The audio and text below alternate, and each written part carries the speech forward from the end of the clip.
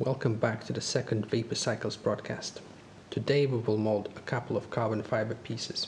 I went for a simple tapered tube as a little homage to the original piece I made, which you can see there in the background. We will be making one using fabric and the other with chopped fiber. Fabric has more of a predictable end result, whilst chopped fiber is more flexible and perhaps more isotropic. As you can probably tell, I'm very new to this instructional video making and probably miss a lot of obvious points, so comment down below if you have any questions. Anyway, let's get into modeling. I'm using Fusion 360 here, and the mold is made up of just two revolved shapes. One is the plug, which will go down the center, and the other is the tub, which everything sits in. There is a hole down the center for an 8mm threaded rod, which will be the backbone of this particular mold, keeping the two parts aligned and together. Here is the final sketch I used. Let's send a couple of copies to print and get started. We have the parts printed and ready, and the construction with threaded rod goes a little something like this. We put this nut in so that we can push it out later, the core that is. Then the tub fits on, and the whole thing screws together. Now I'd recommend screwing this bit tight so the nut inside stays on top, out of the resin. Alright, and another thing to watch out for is that this is not going to be perfectly centered, so you might have to adjust it when you close down the mold.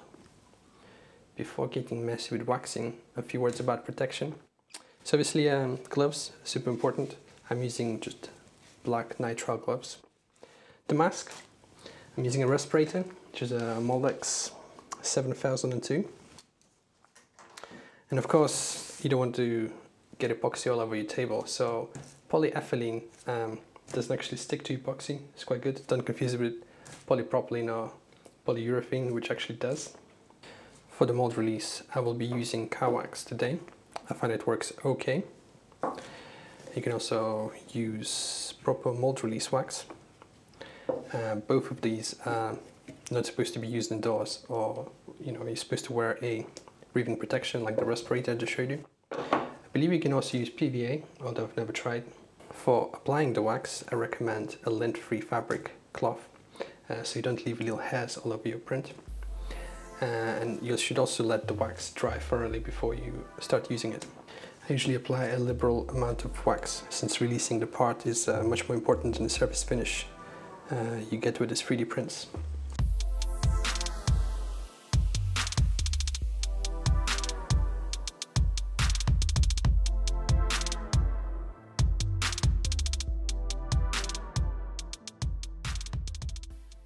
While the wax dries, let's have a look at materials.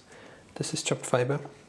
I've made this from just offcuts of the fabric, same fabric you see here. You should wear a mask when you're cutting this, because you get little hairs floating around, which you might not actually see. For the material, I've made my own stabilized carbon fiber fabric. This is similar to products like Pro Finish and Weblock, but you can make your own, as you see here, by just spraying it with some adhesive. This is Infutac, but you can probably try a standard paper one. You can also use tape like this, which is bound together, so it doesn't fray like a fabric would. There is also unidirectional tape that is stabilized with some kind of adhesive. And you can always use tow, which is completely unstabilized. Depending on the material you use and the part thickness that you're going to be making, you'll have to estimate how much material you will need to fill it, giving some allowance to the glue itself. Also to mention, epoxy curing is an exothermic reaction, so it will heat up as it cures. If you have a volume sufficient enough or a part thick enough, it will actually heat up to a point where a plastic mold will distort or melt. I will be using infusion resin in this case, which is actually perfect for chopped fiber like this, as it lets it flow into whatever shape. For continuous fiber, I'd actually recommend something more viscous, so the resin doesn't flow out of the fabric while you're laying it. Alright, let me clean up here and we'll do some molding.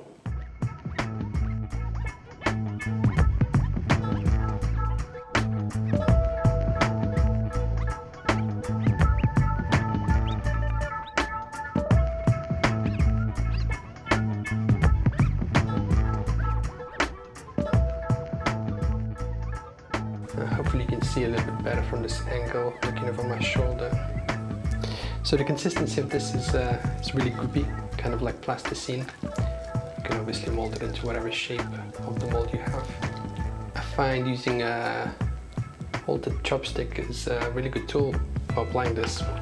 I'm going to be working by placing the charge into the tub first and then putting the plug in, which will compress it. Just moving it around with my fingers, trying to shape it, preform it I guess, before putting the plug in.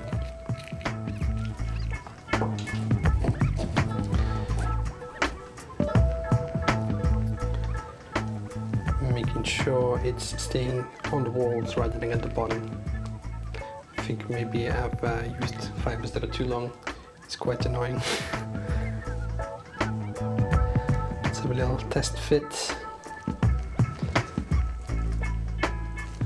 Nope, it's all bunched up at the bottom. Alright, let's try again. I feel I have way too much carbon here. Let's try removing some and adding it slowly.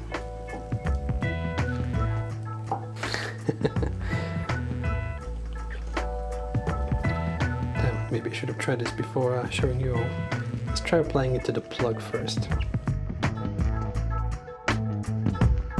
It feels a lot better. You can at least mold it with visibility and access you can't really do with a tub.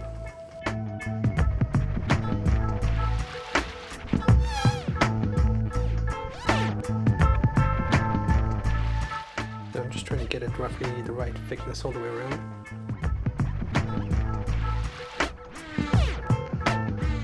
Oh, what am I talking about? I should have put the threaded rod first.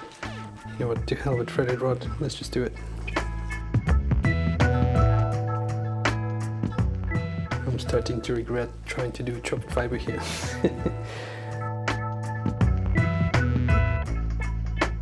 How about we just put it in and then show it with this little pick. So I think my hands are getting in the way of most of this. So yeah, I'm just shoving the charge in with a little pick.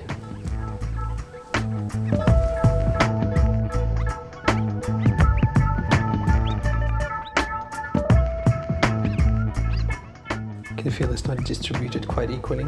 On some sides it's really easy to push in, on the others it's really tough.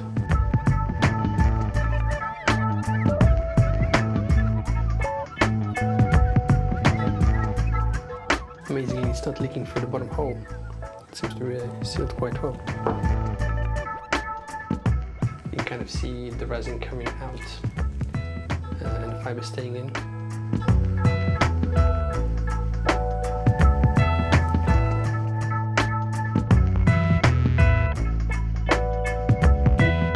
I'm going to add some more fibers where it feels quite loose to push the fibers in.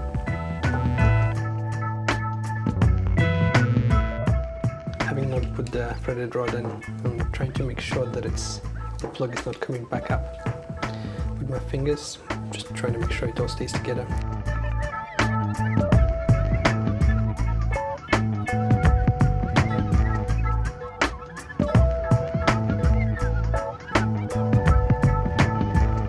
Just trying to get it to a point where I feel it's quite tightly packed inside. You can feel it with the pick as you push it in.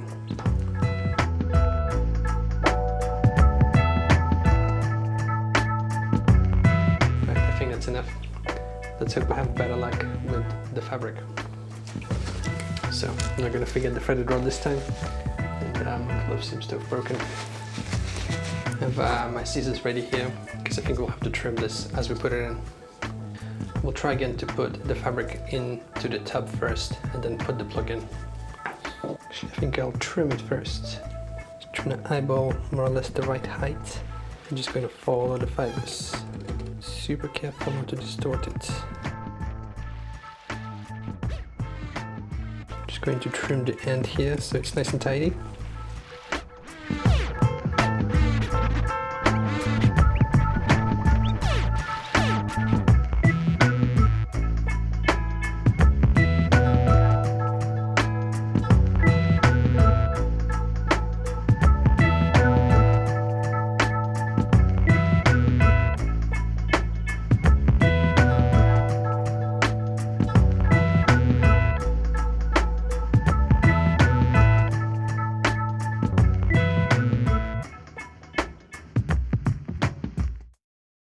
Alright, we got to the bottom of the mold, so we'll just try to spread it out to hit the walls, then put the plug in. Again, just kind of working my way in a spiral motion. Let's see how the plug feels.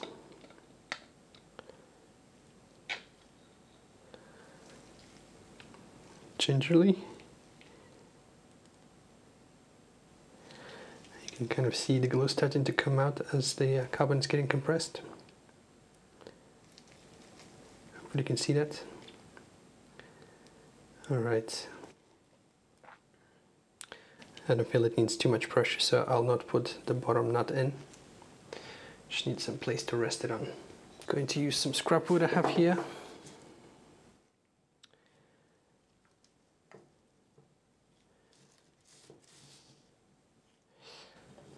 Nothing's quite the right height.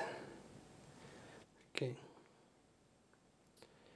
Everything seems good. So, I'm just going to leave it here, let it cure, and then we'll have a look when it's finished.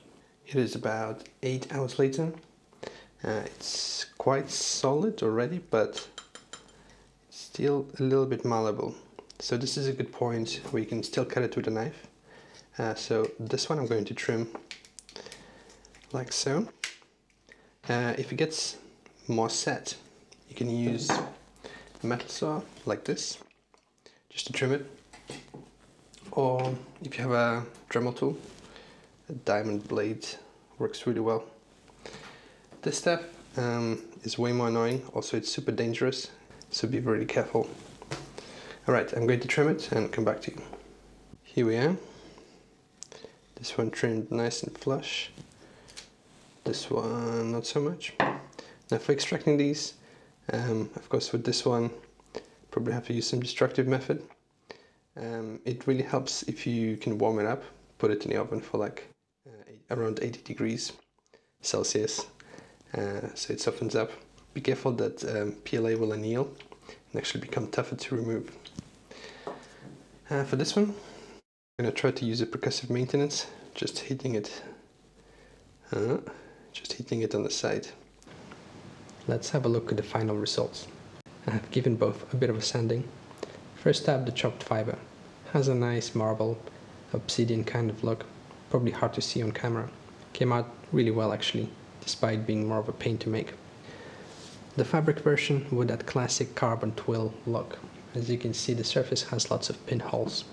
The resin also leaked down, and strangely we have voids in the bottom too. I definitely underestimated the thickness of fabric we needed here.